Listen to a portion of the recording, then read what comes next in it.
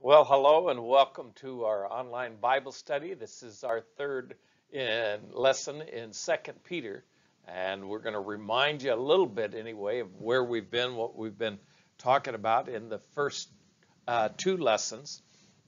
In that we talked about the first one, introducing you kind of to our outline, and we used the word creator, talking about the author. Of course, that is Peter himself, the servant and apostle of Jesus Christ. Then in our previous lesson, we looked at the culture. What was their life like? What was their environment in which they lived? Talking about the world. We're also going to learn a lot about the culture in the next level, which is talking about the characters. We try to pick out different people in the book, and then sometimes you'll find that the same people are mentioned over and over again, but what he's doing is he's giving them a different descriptive term. You'll see what I mean when we get into that. But it's a great way to look at the Bible and study it out for yourself. As you begin to dig into it, you learn about what is common among all Christians. These things are said about Christians in general. I don't want to spend a lot of time on that just yet, but we talked about the creator, Peter, the culture, the environment, the characters, different individuals. Primarily, we're going to look at the negative and the positive, the good and the bad, if you will. And then in a future lesson, a week that we put this other one, or of course, depends on when you may be able to go right into it, we'll look at the contents. And how long we spend in that, I'm not real sure. But as we look at this, again, we're going to focus on the characters. Take the first verse. Again, as we do, Simon Peter, a servant. So we're going to see right off the bat, there's Peter. But who's the other characters? In this verse, matter of fact, you can find four. Excuse me for using a character or even a person to give reference to God or even to Jesus Christ. It's my way of identifying an individual, be it God, Jesus, the Holy Spirit. That's my classification as I'm studying. But we begin to learn a little bit about them. Simon Peter, a servant. We already looked at him quite a bit and trying to figure out some things about him, and we're not trying to do an autobiography or a theology on God or a Christology on who Christ is, but to introduce these particular people.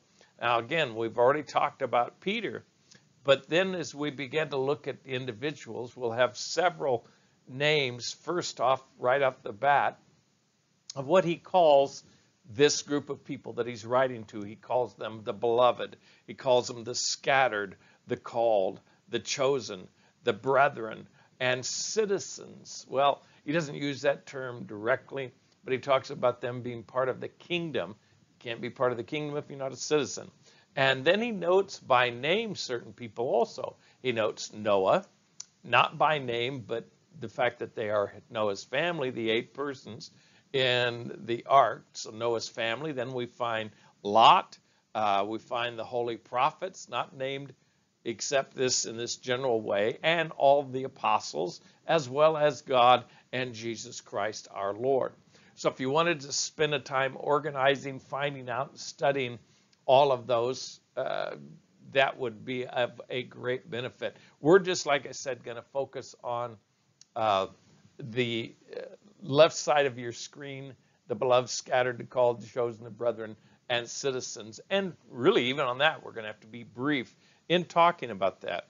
So I'm going to give you that first word, the beloved, that's used in 2 Peter 3 and verse 1, where he says, "This second epistle, beloved, I now write unto you, in both which I stir up your pure minds by way of remembrance." It says a lot to me to use the word that he does, beloved, agapetos, because that's a form of what we have, or I should say the root word is agape. And that word is used several times in the book, the beloved, that he is writing to. He cares for them. There's some relationship and a pastoral feeling towards them. And I think it comes from his encounter with Jesus when Jesus looked at Peter and said, Peter, do you love me more than these? You know I love you, Lord. He says, then do what? Feed my sheep. Do you love me, Peter? You know I do, Lord. Then feed my sheep. Actually, the first time is feed my lambs, then feed my sheep. And feed my sheep. I think these are the sheep that Peter was called to feed and to care for. Peter's now acting the part of the under shepherd, and he is displaying his love for the Lord Jesus Christ in his very actions of caring for these scattered sheep. He also talks about, again, going back to the very first verse and the way that he characterizes them. He says, to them that have obtained, well, they didn't work for it.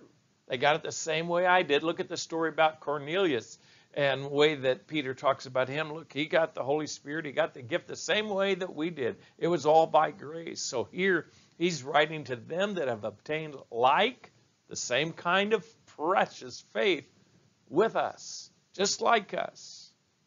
That word obtained from the Greek gives you a word picture of by lot, adds that in there. It is, in other words, the same precious faith that we have obtained by lot. God chose it.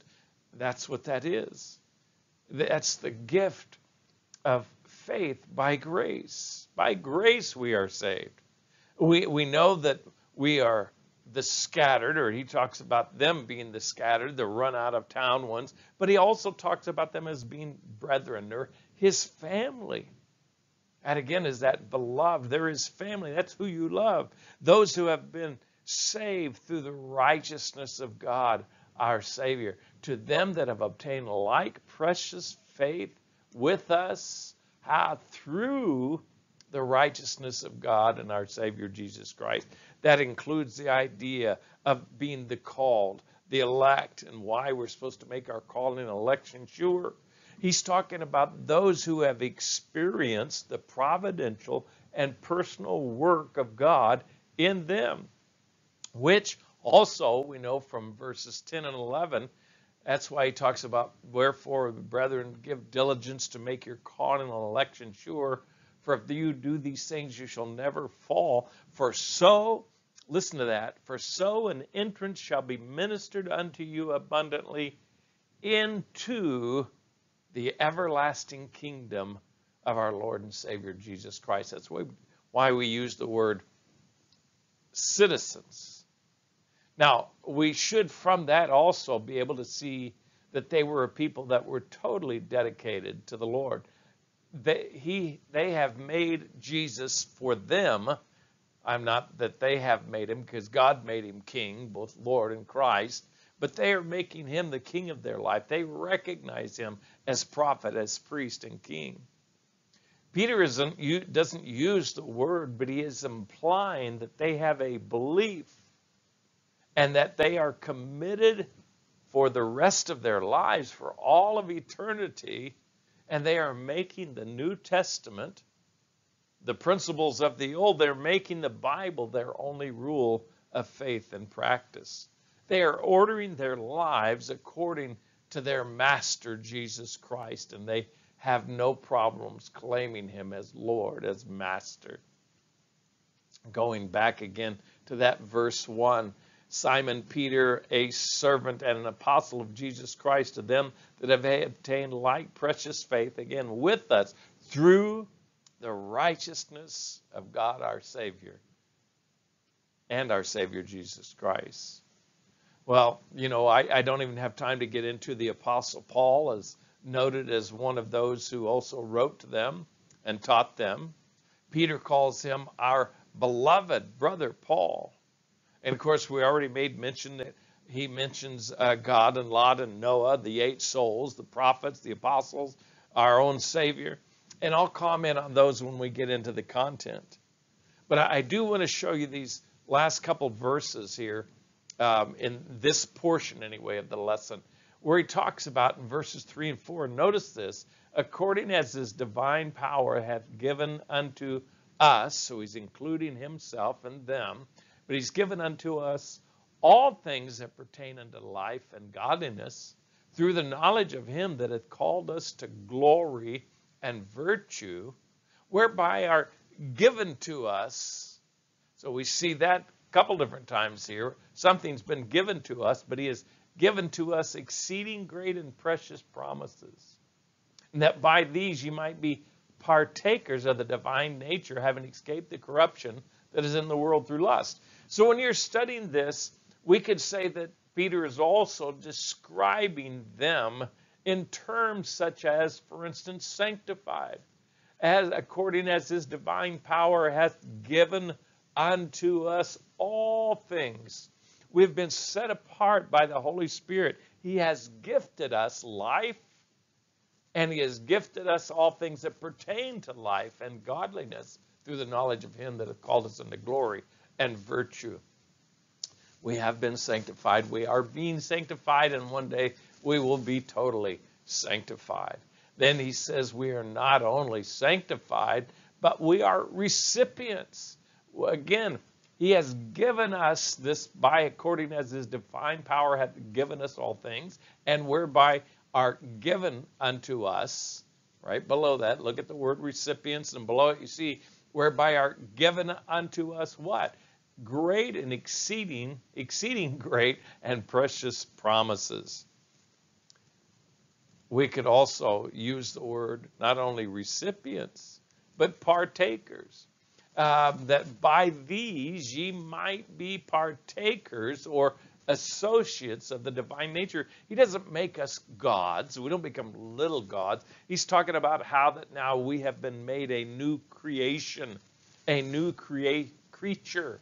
We've been set apart from the world. We have received part of his divine nature that gives us life and makes us his children. And we could go even further than that, like he does in this verse, and say that these people are blessed.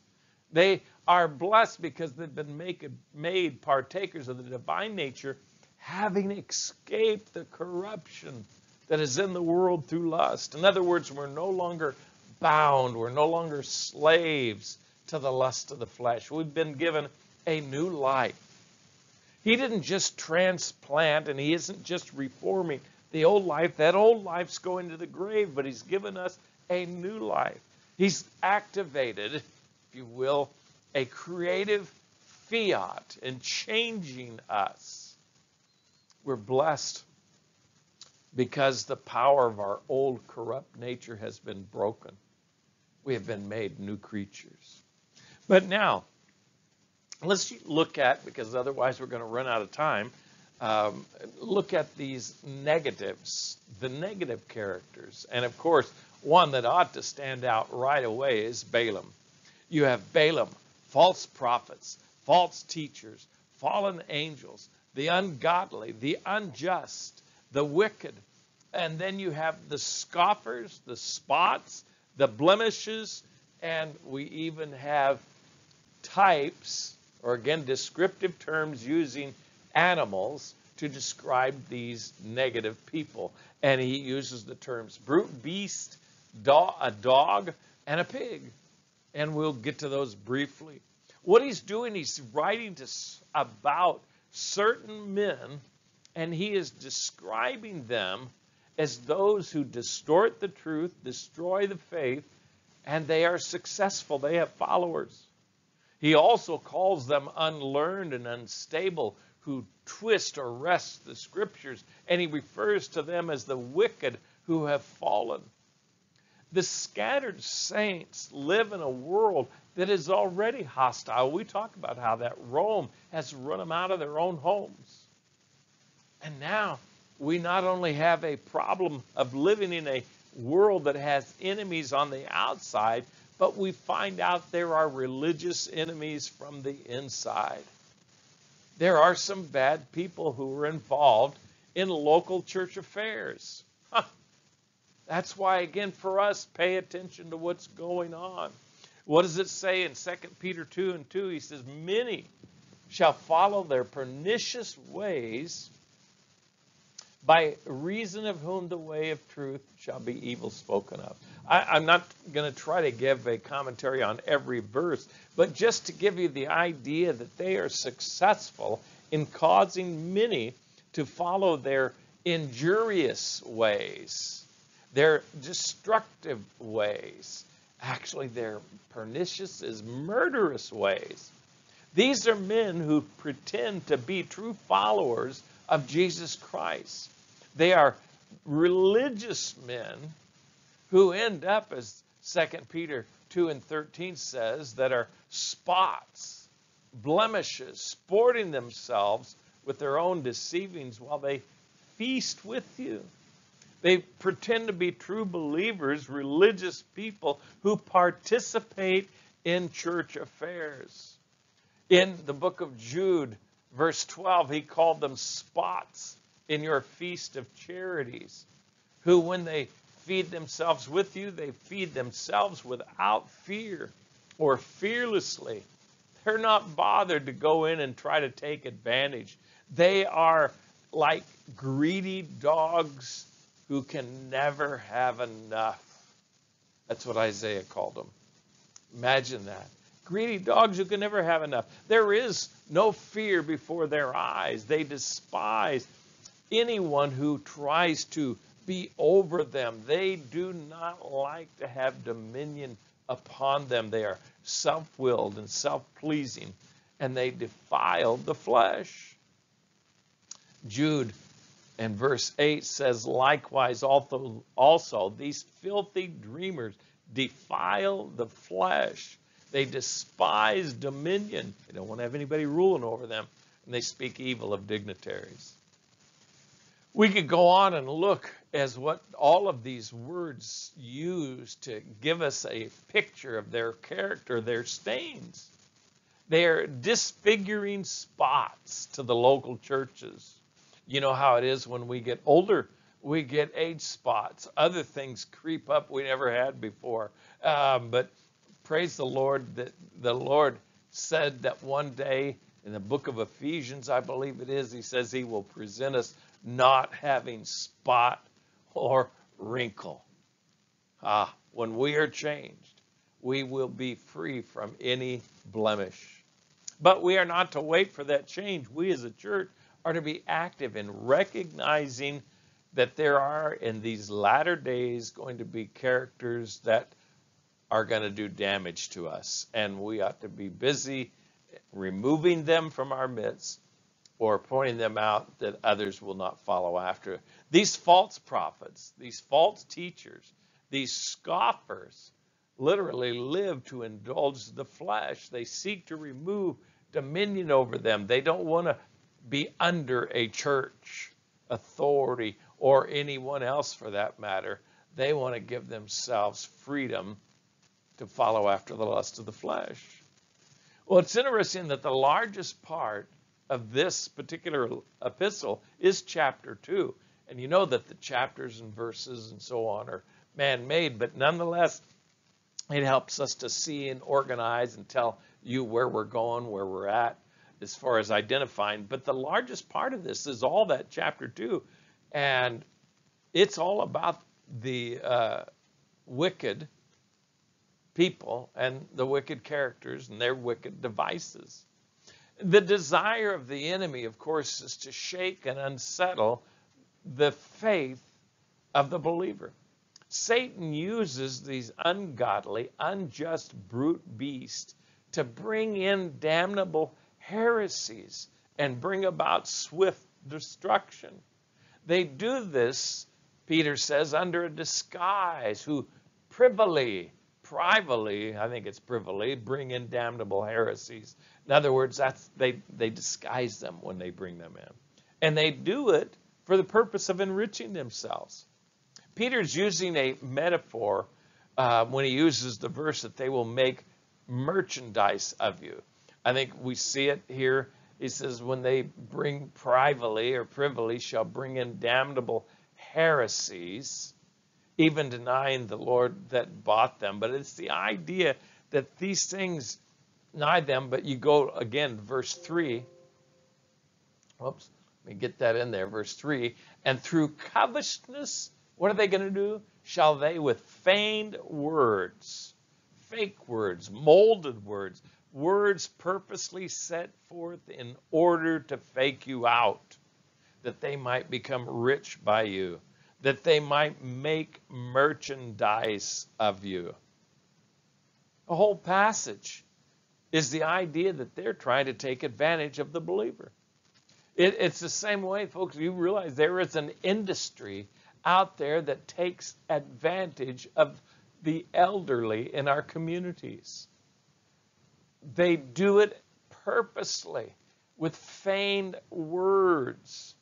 And this is applied to religious matters, to church affairs. In the first epistle, when Peter wrote it, he had warned the elders or the pastors to feed the flock not for filthy lucre. The church has to be aware of the possible intrusion of false prophets and false teachers. It is a reality every church must consider. Peter warned these men, your motive's got to be right. You take and feed this flock, taking the oversight among you, but don't do it by constraint, but willingly. In other words, the Spirit of God has to have moved upon that church and you equally to bring you together, and it ought never to be for filthy lucre, but of a ready mind. Peter also gives us some amount of encouragement, though, by noting that these characters are not going to enjoy their profiteering for long. It says, their damnation slumbereth not. Divine judgment is certain, and there is a certainty of biblical examples given throughout the Scriptures. The examples that Peter uses are the fallen angels, the world that was destroyed by the flood, the cities of Sodom and Gomorrah, and of Balaam. He, like the Apostle Paul, made sure when it's the same wording that the Apostle Paul uses, where he says in verse 18 of chapter 1, the wrath of God is revealed from heaven against all ungodliness and unrighteousness of men who hold the truth in righteousness. That's just what Peter was saying when he was talking about the fallen angels. He was talking about the flood, and he talks about the cities of Sodom and Gomorrah, and about Balaam. You're not going to get away with it. There's judgment coming.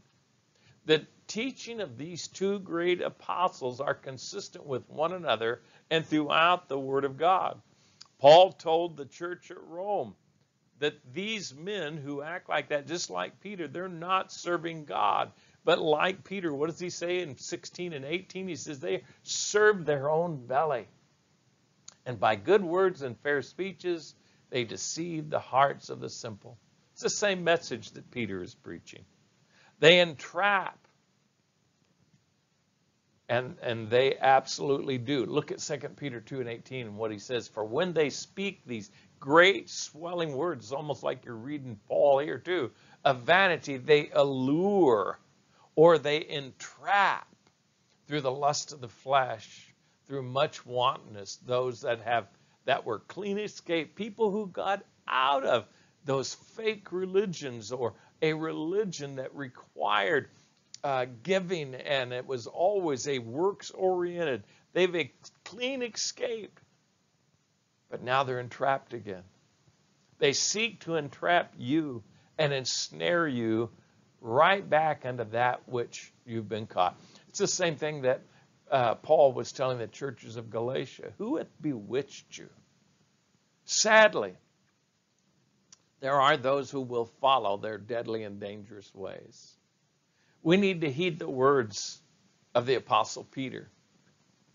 We are living in those days, and these spots and blemishes may be among us. These men, and you can watch them, you can see them, these men promise liberty from poverty. The Bible doesn't do any such thing. They promise liberty from sorrow. Yet the Bible tells us that these sorrows, we're not going to be liberated from them. Not now, not during this earth time. They promise liberty from the corruption of our nature. No, you're not. Not until that mortality and that corruption goes into the grave will you be raised up immortal and incorrupt. They promise liberty from the mechanical chains of religion, and yet they are entangled by the same and overcome by the very things that they promise liberty from.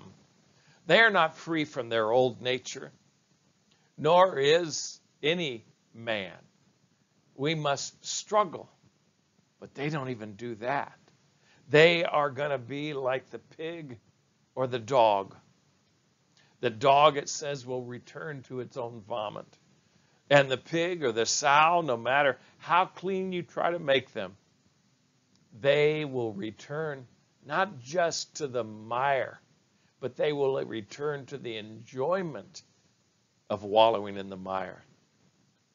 These false characters that we've been talking about put on a show of cleanliness, but they are not clean. But brethren, you have been made clean.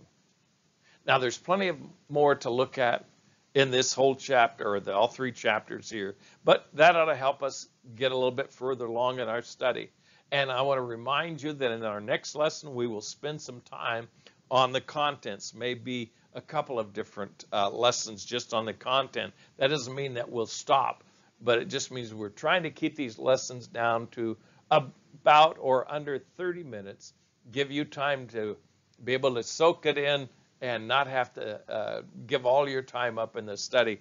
But we do want to encourage you, and we do want to impress you about the study of God's Word, how to study it by showing you through a study of God's Word. And I hope and pray that you have been blessed. Let us know if this has been encouraging to you. We would appreciate a comment, an email. You can send it to our church. Go to our church website, and our addresses are there. Lord bless you. Enjoy your study of God's Word.